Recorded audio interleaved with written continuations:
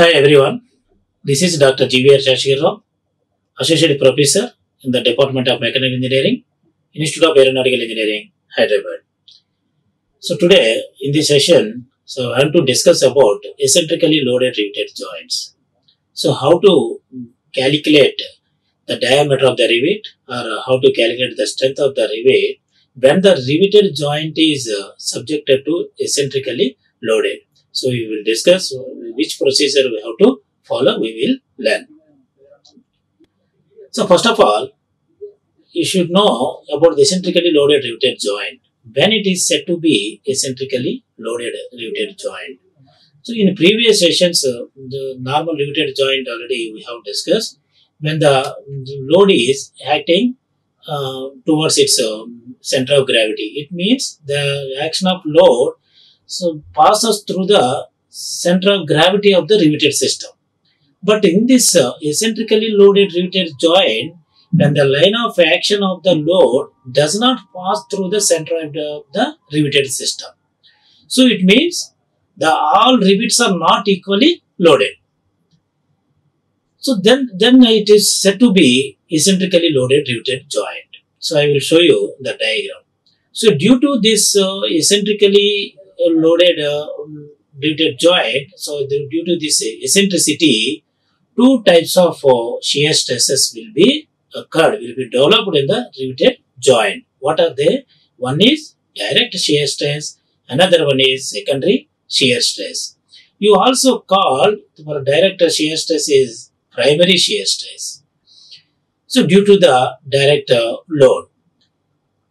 And the secondary shear stress will be occurred due to the eccentricity twisting. Due to this eccentricity, some twisting movement will be occur. This twisting movement, the joint about the center of gravity. So in addition to the shear, so secondary shear stress will be occurred. So let assume the P is the eccentric load, and E is the eccentricity of the loaded joint. Thus, the distance between the line of action of the load and the center of gravity of the system, that is G. So the following procedure to adopt for the design of eccentrically loaded riveted joint. So I will explain step by step which procedure how to follow for a eccentric loaded riveted joint. First you take this diagram. So in this diagram, this is 4 riveted plate. So the bracket attached, and the rivet 1, rivet 2, rivet 3 and rivet 4. And the load is acting with distance E. So that is eccentricity from its center of gravity. So X bar is the center of the gravity distance centroid, and Y bar is the distance from its y-x axis. These X bar and Y bar, these two are called as centroid points. Centroid X coordinate and centroid Y coordinate. Centroid is G. So X bar and Y bar. So X bar is the X ordinate and Y is the Y ordinate. First, for any eccentrically loaded problem, first we have to calculate the centroid of the given system. Suppose here 4 rivets are there. So for 4 rivets, first to identify the distances. So that is X1, X2 and X3. So X1 is the distance of rivet from OY, and Y1. So distance of rivet from YX. Clear? So similarly X2, similarly X3 and X4. Clear? So all these values first you have to calculate. Similarly Y1, Y2, Y3, and then find X bar and Y bar by using this centroid formula. A1x1 plus A2x2 plus A3x3, so on upon by A1 plus A2 plus A3. Clear? So here n is the number of rivets. Suppose here 4 rivets are there. Suppose it is 6 or 8. You should use the given number of rivets. So another diagram in this B diagram shown. So the secondary shear force and primary shear forces, how to draw. And then in C diagram shown resultant, how to calculate the resultant force. So first we will discuss about this B diagram. Set rivet 1. Set rivet 1, how many forces are there? 2 forces are there. What are they? One is direct shear stress. Second one is secondary shear stress, F1. So what is this P1? So the P, the load acting on these 4 rivets equally. So that is the P1, this load shared by all 4 rivets. And then P2 is the opposite force, equal and opposite force acting towards its center of gravity. And then one more over here written L1. So L1 is the distance, that is radius between this center of gravity to its first rivet center point. Similarly, the second rivet point L2 and the third rivet L3 and fourth rivet L4. Clear?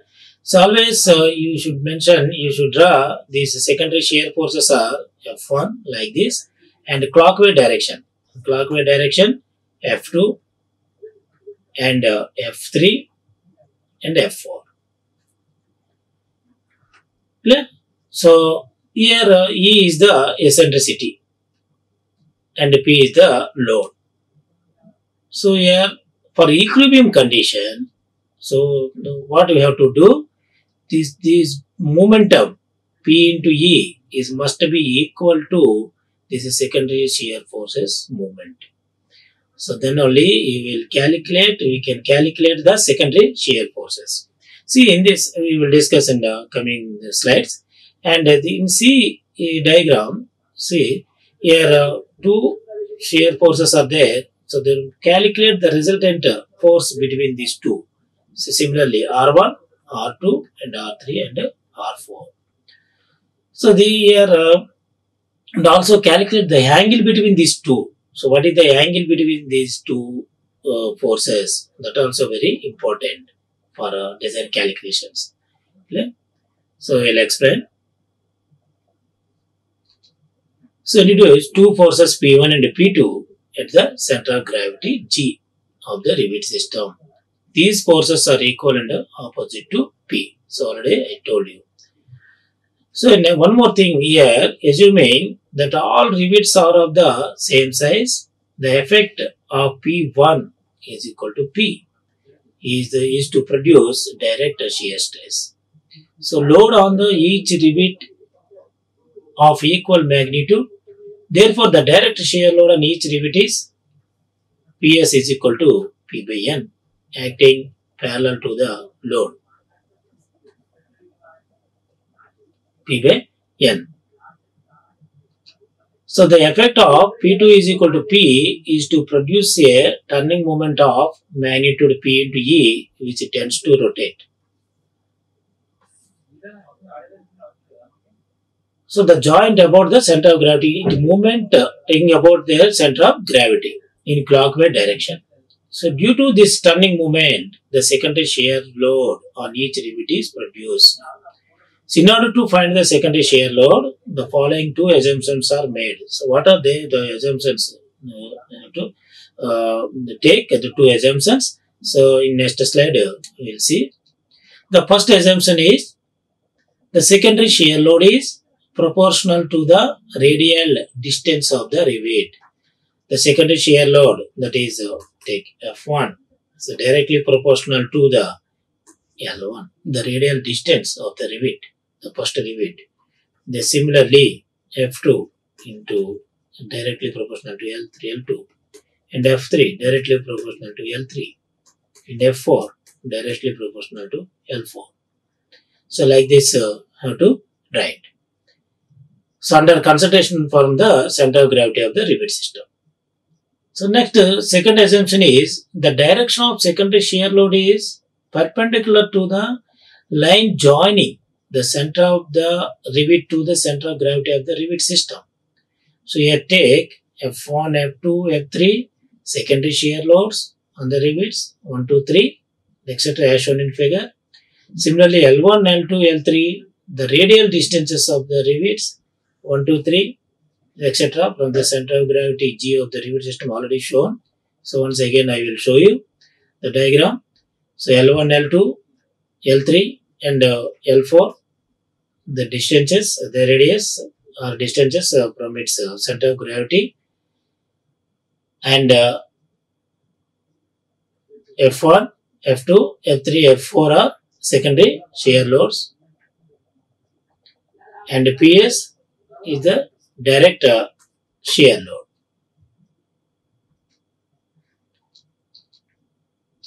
Clear?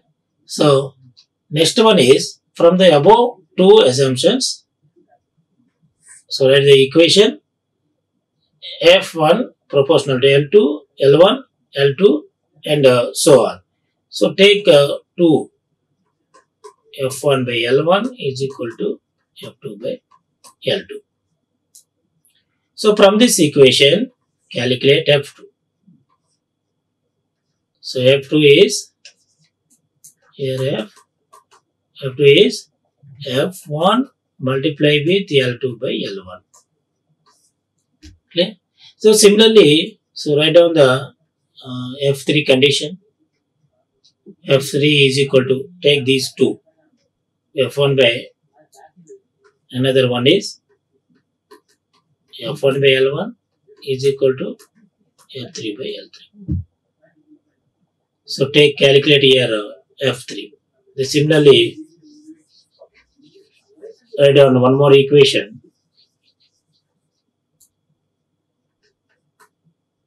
F1 by L1 is equal to F4 by L4.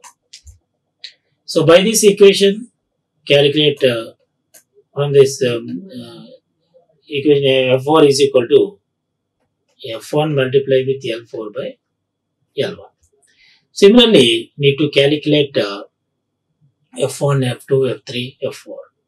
So and then for equilibrium condition, so write down this one, the sum of the external turning movements due to the eccentric load and the internal resting moment of the rivets must be equal to 0.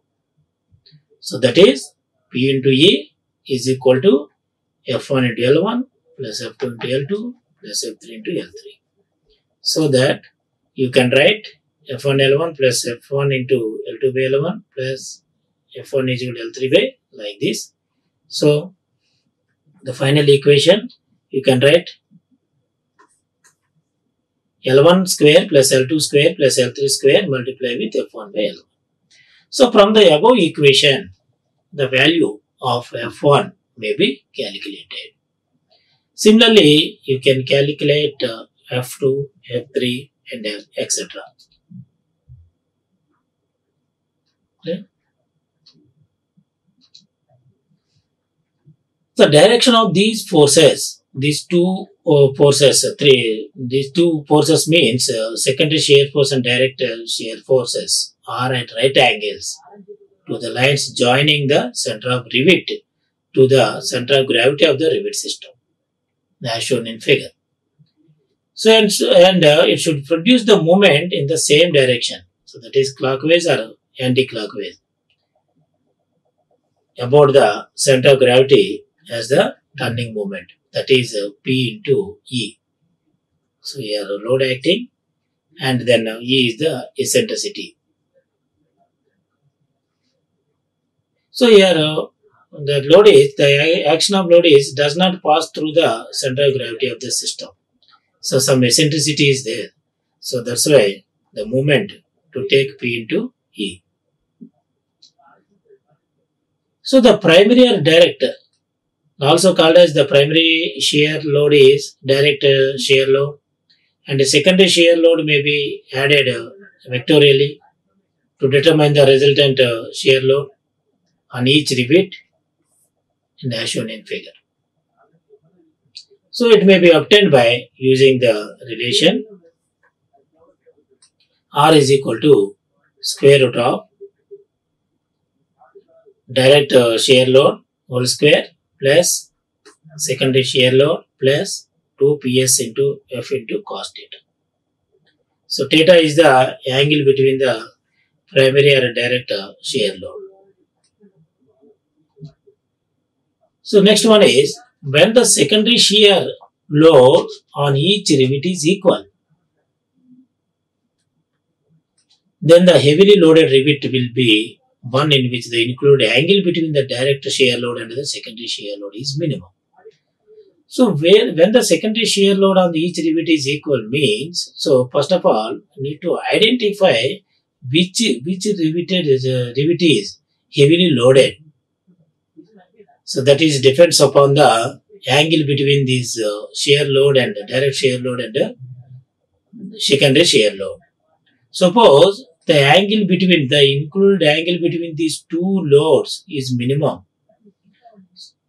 So then it is said to be, the rivet is said to be heavily loaded.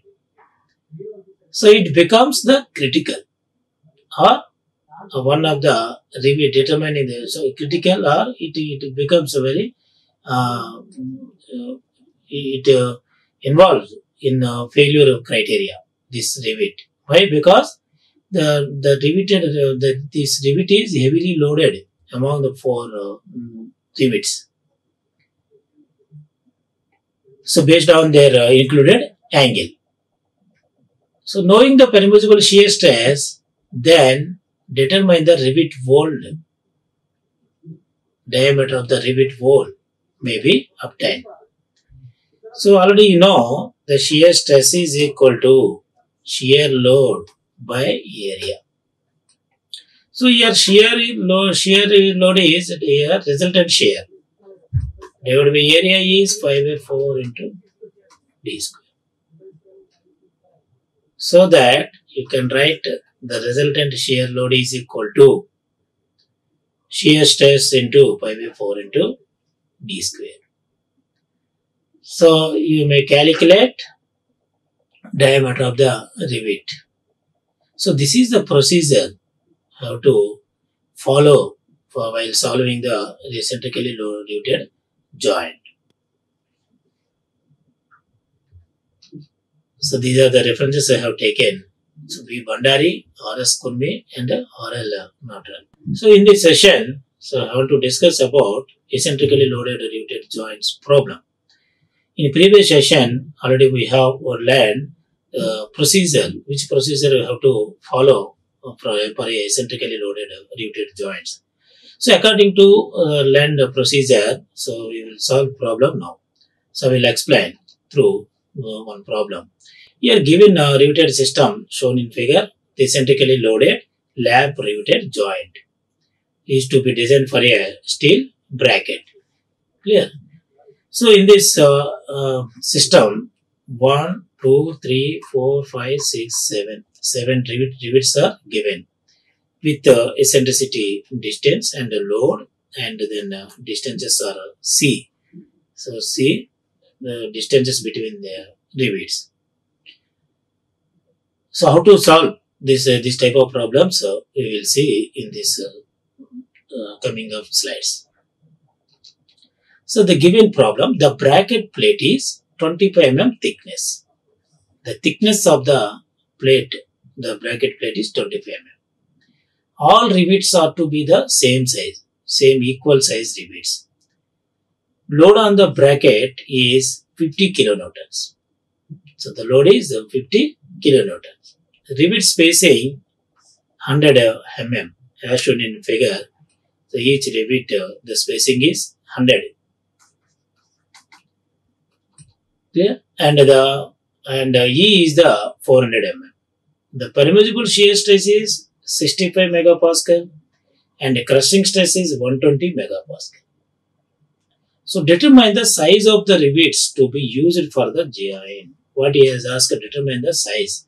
So D, how to find for the given parameters. Shear stress given, and crushing stress given, and eccentricity, and load also available. So now we will see the problem steps.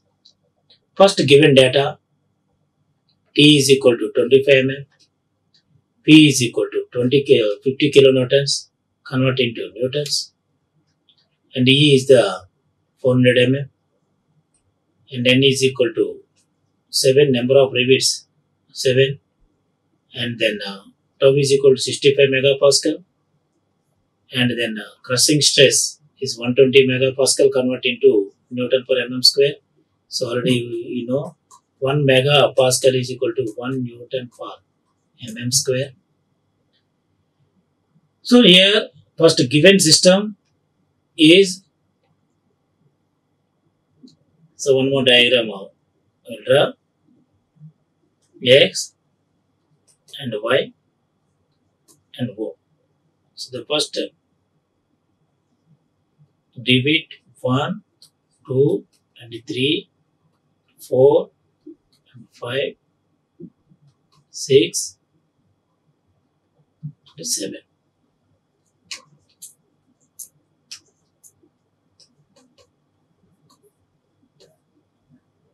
Clear? So in this 1, 2, 3, 4, 5, 6, 7. First identify the direct shear loads and secondary shear loads. So direct shear loads, so from its center of gravity here, load is acting P with eccentricity E. So this always the direct shear load parallel to the action of load. So that is P1, P2, P3. So shown in this diagram, PS. Clear? And the secondary shear load, F1 in clockwise direction, F2 and F3, F4, F5 and F6. And third step is resultant stress, resultant shear stress. I will show you in the next slide. So and then center of gravity. So first identify the center of gravity from its y-axis and y-axis and y-axis. So first of all, let us find the center of gravity of the rivet system, x bar and y bar. x1, x2, x3. So find the distances of center of gravity of each rivet from OY. So first rivet number 1, what is the distance from its center of gravity? Rivet number 1, this one, what is the distance from its so what is the distance of rivet from its center of gravity? So that secondary, that y1, y2, y3. Determine the distances of center of gravity of each rivet from y-axis. And then apply this x bar and y bar formula. x1 plus x2 plus x3 plus x4, x5, x6 plus x7. So here area is same, equal area. So x bar is equal to, so to x1, x2, x3, what is the x1 distance? 100, x2 is 200. So as shown in figure, the x1 is, what is the distance from its y1? 100, and similarly x2, x3, x4, x5. So substitute values in this equation, you will get 100 mm. So calculate here first x1 value. x1 is what is the distance of the center first rivet from center of gravity from its y. So y to 1 distance is 0. So sorry, here take x1 is equal to 0. x2 value, x2 from the second rivet, the distance is from y axis 100. So x2 is 100. Similarly, x3, here see x3 value 100 plus 100, that is 200 from its y axis. So x3 is 200. x4 is 200 and x4 is 100 plus 100. The x4 also 200. So that x4 200. So like this, how to calculate up to 7 rivets. So and at x1, x6 and x7 0. There is no distance from its y axis. So divided by number of rivets, you will get the x bar value. Similarly, calculate the y bar value. So that is y ordinate of the center of gravity. So here y1, y2, y3, y4, y5, y6 and y7. So y1 is the distance of first rivet. The first rivet distance from its y-x axis. Yeah. So what is the distance of the first rivet center from its y-x? So here calculate y1, y2, y3, y4, y5, y6, y7, same as the above step.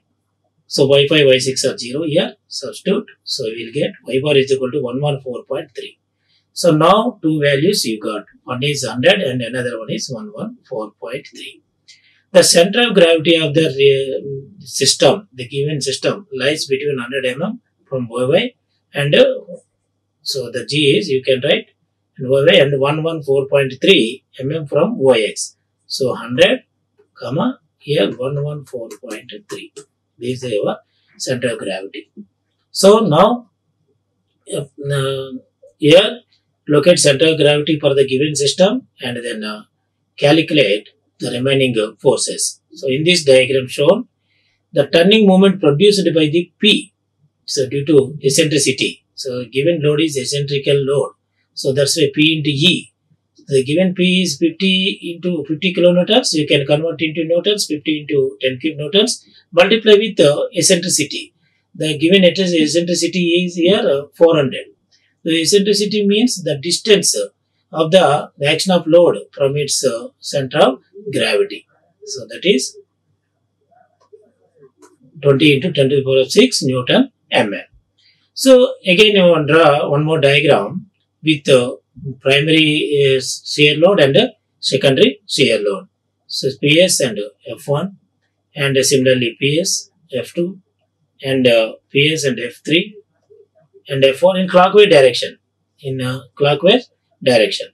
So here you can find the angle between these two loads, the F1 and PS, theta 1, and angle between the secondary force T2, the angle between theta 3, the angle between these shear load, direct shear load and secondary shear load theta 3, theta 4, theta 5 and theta 6 and theta 7. So here 7 rivets are there, so that 7 angles and 7 secondary shear loads and 7 direct forces and 7 the length radius of the first rivet system to center of gravity. You have to find L1, L2, L3, L4, L5, L6, L7. Clear?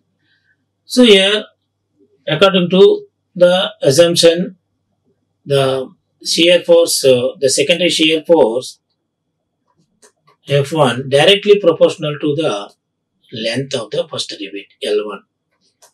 F2 directly shear proportional to L2. F3 L3. F4 L4. F5 L5 and F6 L6 and F7 L7. Like this you have to write. And then apply the assumption, two assumptions according to our theory. So here the secondary shear rivets already mentioned at the place that their distances L1, L2, L3, L4, L5, L6, L7 from the center of gravity of the rivet system. From the geometry of the figure, now find out L1, L2, L3, L4, L5 values. From the geometry of the figure, L1, L3 are same. L1 and L3 are same. And similarly L5, L6 are same. L1 is equal to L3 and L5 is equal to L6. Similarly L4 and L7. L4 and L7 are similar, the same length. Okay. And then L2 need to calculate. Clear? L5 and L6 also same. So by using geometry proportions, so calculate L1, L3 and then L2, L4, L7 and L5, L6. Now equating the twisting moment, turning moment are due to eccentricity of the load to the resisting moment of the rivets. So that is P into E is equal to F1 by L1 inside bracket L1 square, L2 square, L3, L4, L5, L6, L7 square. So we will get so value here you can write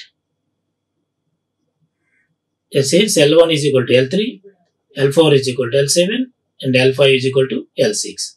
So that you can write P into E is equal to F1 by L1. F1 by L1 is equal to 2 L1 square, L2 square plus L4 square, 2 L4 square plus 2 L5 square. Why? Because here L1, L3 are same, equal, and similarly L5, L6 are equal and L4, L7 also equal. So that the final substitution, so calculate the P value 50 kilonewtons into E is 400 is equal to F1 by L1 and 2 square, 4 square and L5 square. So here finally you will get F1 is equal to 24,244 newtons. Since the secondary shear loads are proportional to their radial distance from the center of gravity, so that the first equation write down F2 is equal to F1 into L2 by L1 and secondary similarly this one F4. So calculate these forces F2, F3 and F4. So F1 place 24,244 already we have calculated in a previous step. Substitute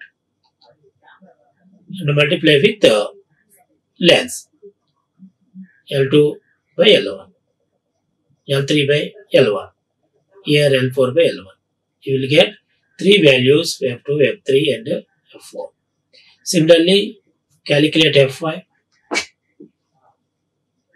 and F6 and F7 by using other relations. So actually F1 by, so L1 is equal to here, so already have written in this equation. So F1 value similarly F5 by L5. So is equal to F6 by L6 and F7 by L7. Take these two. F5 is equal to F1 into L5 by L1. And take these first one and this sixth one.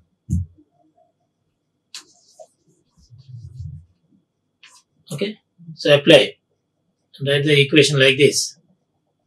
And F7. F1 into L7 by L1.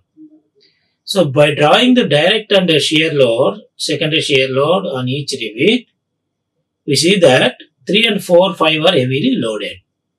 As for the procedure, after finding the secondary and direct shear load, need to identify the which rivet is heavily loaded. It means criticality. It's suppose heavily loaded means it is said to be critically loaded. So that is depends upon the angle between these two forces, shear load and this direct shear load and secondary shear load. So by seeing the geometry, 3 and 4, 5 are heavily loaded. See the diagram. So by seeing the diagram, 3 and 4 and 5. 3, 4, 5. 3, 4, 5 are heavily loaded. So here angle between these two very small, and this one also theta 3, theta 4 and theta 5. So by seeing this geometry, you can say the 3 and 4, 5 rivets are heavily loaded. So after that, find the angles between the direct and secondary shear loads for these 3 rivets. No need to calculate all angles of the riveted joint. So only calculate theta 3, theta 4 and theta 5. Clear? So theta 3, cos theta 3, 100 by L3. Similarly, theta 4, 100 by 101 and L5. So you can see here by seeing diagram, theta 3 cos theta is equal to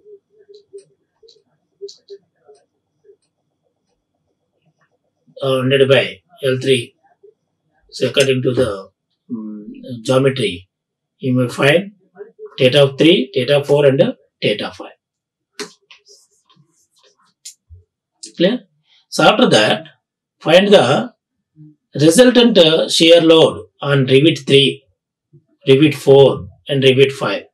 The resultant shear load is R3 is equal to resultant shear load square root of shear load at 3 whole square plus secondary shear load, that is F3 whole square plus 2 into PS into F3 cos theta 3. So substitute those values and you will get this resultant shear load on rivet 3. Similarly, rivet 4 and rivet 5, calculate the resultant shear load may be determined graphically. So you may determine graphically also this the resultant shear load. So for now, we got resultant shear load at 3 is 30,033, 25,684 and 33,121. Now identify which one is heavily loaded. So the heavily loaded is rivet 5. So you can say this rivet is critically loaded. There at this rivet, you may calculate the strength of the rivet. So consider this rivet into design. So the heavily loaded means here the angle between these two, why it is heavily loaded? The angle between the shear load and direct shear load is very small when compared to the other angles. So you can see here cos theta 3 is 0.76 and theta 4 is 0.99 and theta 5 is 0.658. So here very small angle when compared to other two. So here only you can say the theta the 5 rivet is heavily loaded. So take this load into consideration and then find the diameter of the rivet. The maximum resultant shear load on the rivet 5 is heavily loaded and the diameter of the rivet wall by using shear stress is equal to resultant load at 5 by area. So resultant load by 5 by 4 into d square. Clear? This is the shear stress. So there are 5 already calculated. Substitute and 5 by 4 into d square. D we don't know. So find out d. So d square is equal to this one and finally d is equal to 25.5 mm. So like this, we need to calculate the diameter of the rivet when the riveted system is eccentrically loaded. Clear? We have obtained diameter is 25.5 mm. So what is the procedure? So first one is first identify the center of gravity.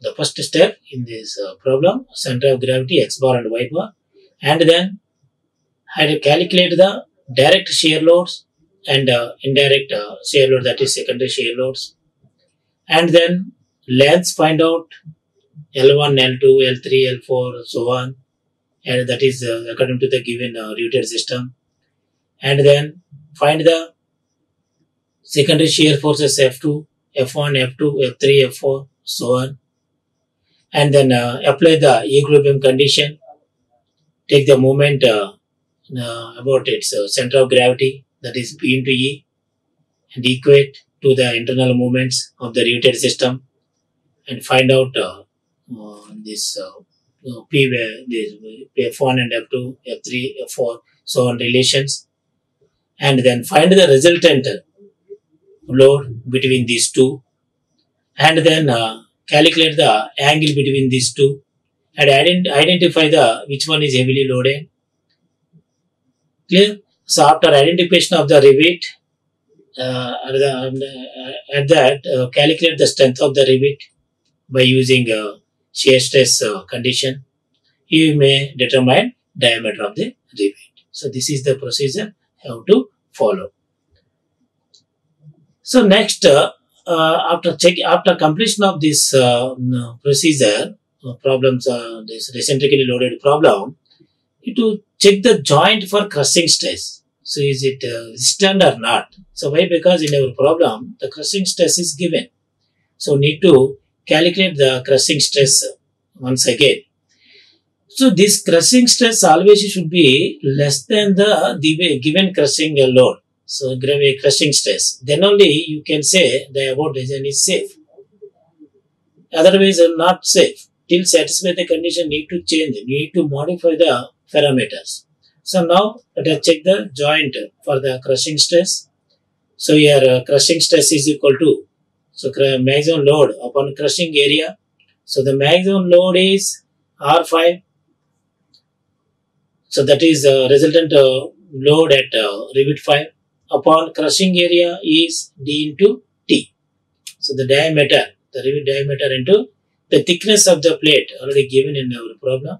Calculate the crushing stress. So the calculated crushing stress is 51.95 megapascal. But the stress is well below the given crushing stress. The given crushing stress is 120 megapascal.